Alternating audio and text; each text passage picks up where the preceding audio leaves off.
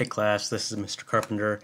I am trying to do my first lesson in a video format.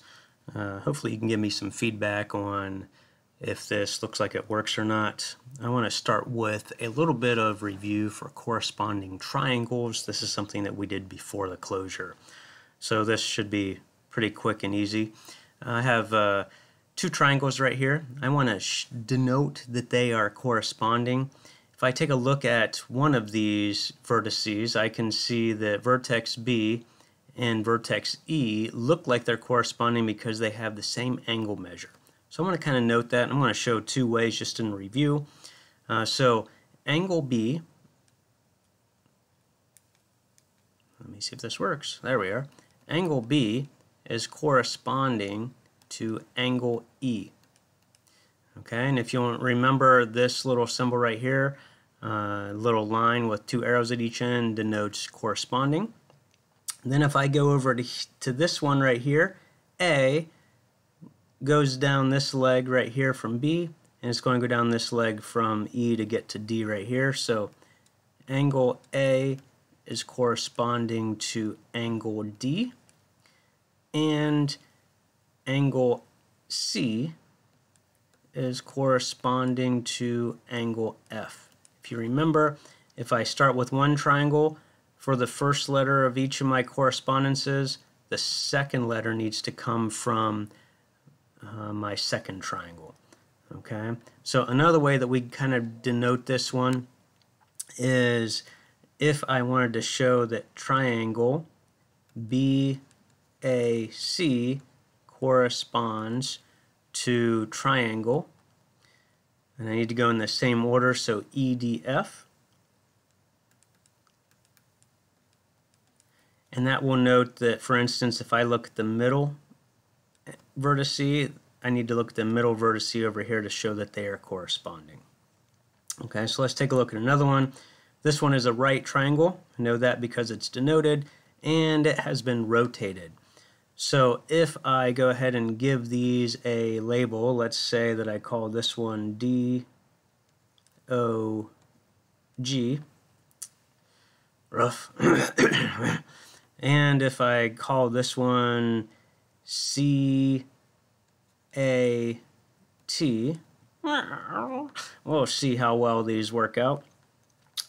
So you can tell I have a little bit of cabin fever. Sorry about that. Let's take a look at these two corresponding because we can tell because they're both right angles. So I have angle D is corresponding to angle C. And then if I go over here, I have angle O should be corresponding to angle A, but then if I look, I go down this long leg and that gets to T. Oh, so that kind of ruins that. Alright, so I'm going to go back over here. Angle G is corresponding to angle A. Now if I want to note this in another denotation, I can show that triangle DOG is corresponding to triangle CTA. Okay? Now let's take a look at another way that we might see this kind of displayed a little bit. This is a triangle within a triangle. So let's take a look at this. So I have a small triangle, BDE, within a larger triangle of BAC. Okay, so I have two triangles within the same picture. So I want to take a look at how we can kind of note this. If I can get my drawing to erase here. There we are.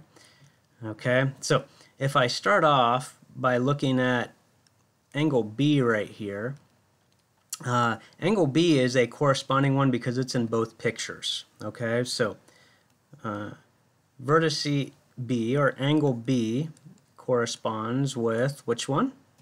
Angle B. Now that's a little bit of the, oh, that's a little weird. Okay, but that's the way it's going to work here. Now if I go down this leg, I'm going to look at this smaller triangle first. So that's going to be my left. So now I have angle D is corresponding with angle A. And then I have angle E over here. And that one is corresponding with angle C. Now if I wanted to show this in the other format, I could start off with triangle. Now let me go backwards with this one. I'm going to do the larger one first. So I can go A, B, C. So A, B, C, but I need to make sure that my second triangle, in this case my smaller one, goes in that exact same order.